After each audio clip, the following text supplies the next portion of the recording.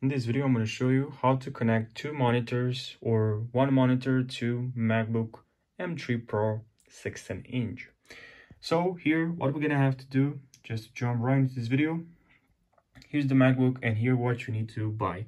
You need to buy a hub pretty much, and when you buy this hub, and you're going to have to connect it through this cable right here, and this cable goes right into your monitor, and it's the HDMI monitor cable, and it goes to your monitor. The other cable is the power cable, and the other one is this HDMI cable. And that's pretty much what you need is the hub. You also actually don't need kind of this hub if you have this, the 16 Pro, this 16-inch MacBook M3, and you don't need, because it has this port right over here.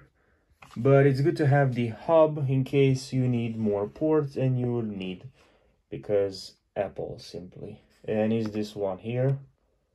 I hope you can see it. Look, yeah, it's that one. It has this port. You don't have to buy the hub if you don't want to. You just need to buy this HDMI cable, and that's usually you'll have it with the monitor. When you buy a monitor, usually will give you the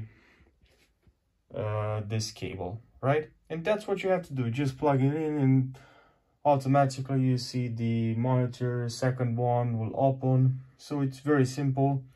So I hope you found this short video helpful. Thanks for watching, and subscribe for more tutorials.